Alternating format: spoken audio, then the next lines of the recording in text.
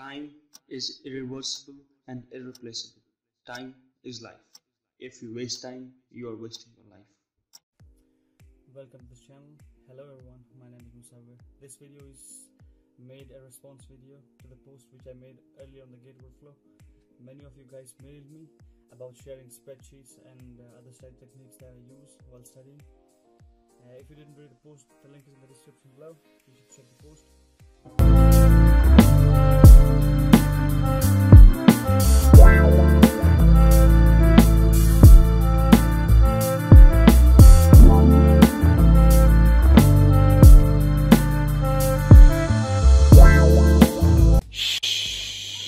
Initially, I thought of making a single video with the topic, but I felt it would take hours. So from today, we will start a series of videos which will take you on a journey of productivity and effective study techniques.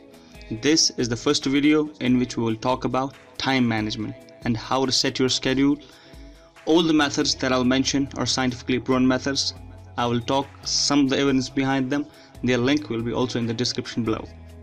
So let's get straight away started. 3, 2, 1.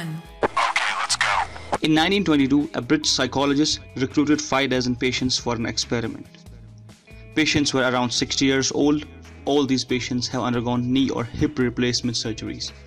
Recovering from these kind of surgeries is difficult, but it's essential that patients should exercise during healing process, or the scar tissue will clog their joint, destroying flexibility. But the agony is, elder people do not exercise and have a high chance of failure. Scientists conducting the experiment gave every patient a booklet which contained 13 pages, 1 page for each week, and they were supposed to write what are their goals for the week and write when to go for a walk and when to do other things, etc. Some patients did write and some didn't.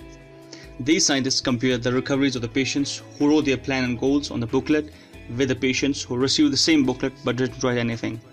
Surprisingly, the scientists found that the patients who wrote the plans on the booklets were walking almost twice faster than the other patients who didn't write anything.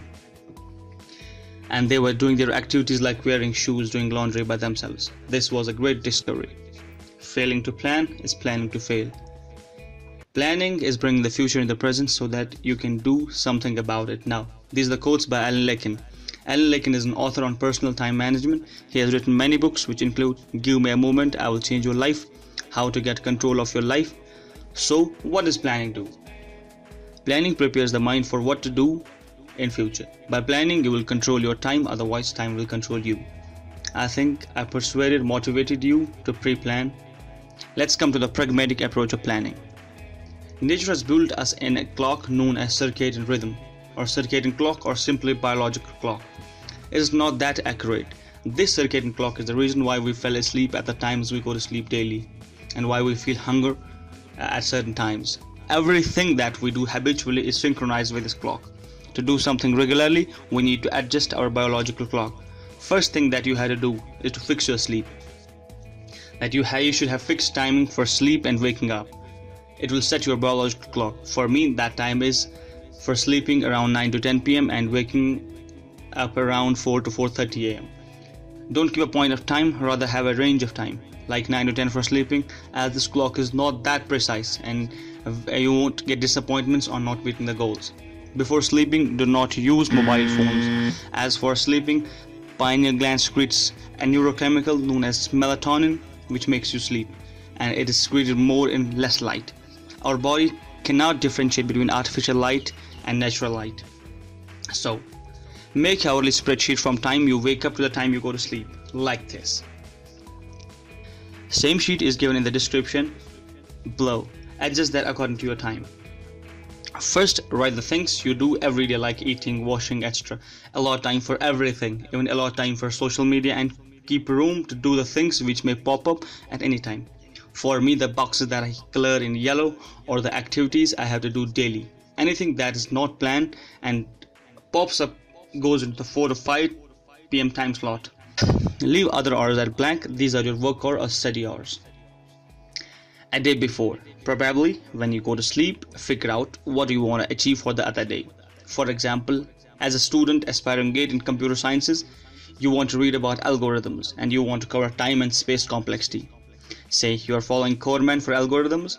See how many pages do you have to read to understand that concept. Say 40.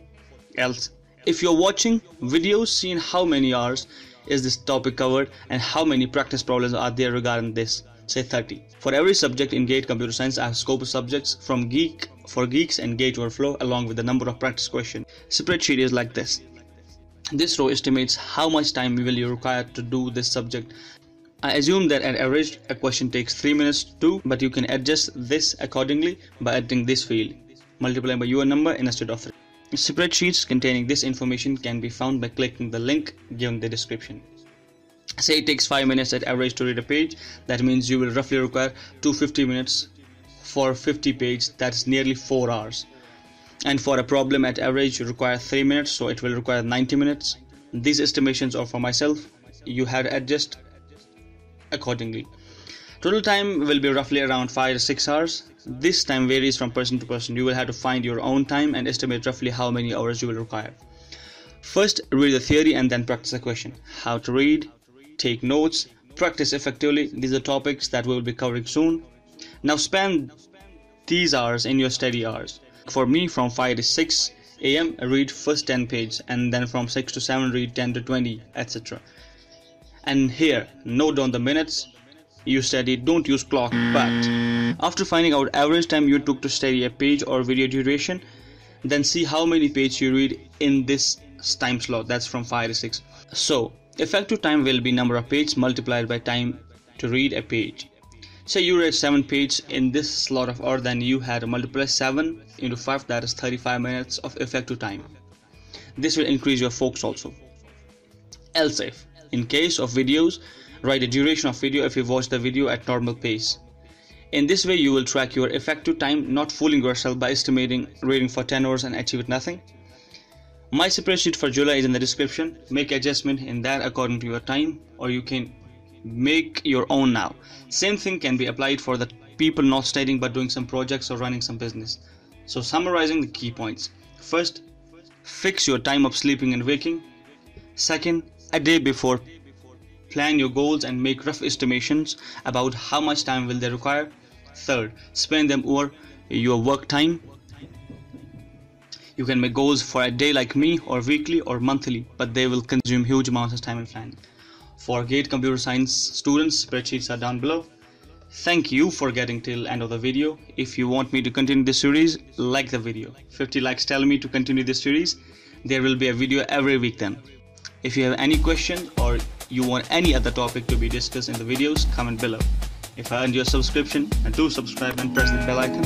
And if you don't feel like subscribing, no problem at all. Anyway, thank you for watching the video. This is Musavir signing off.